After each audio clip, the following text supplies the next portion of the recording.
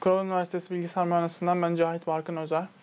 The student should choose a non-context-free language problem and prove that it is not an element of JFLAP, which is context-free language, using pumping lemma. This is the pumping lemma rule. I will go first and pick one. I'll select this one. Now, it wants me M.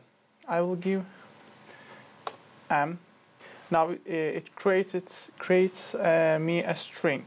I will shortcut list all the cases and show it.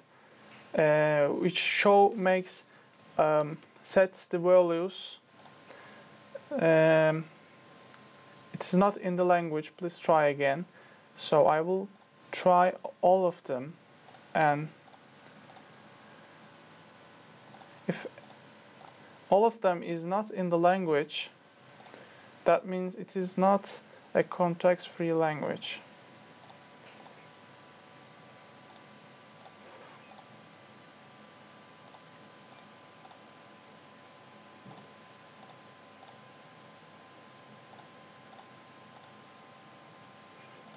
As you can see, all of them is not in the language, so it's not a context-free language.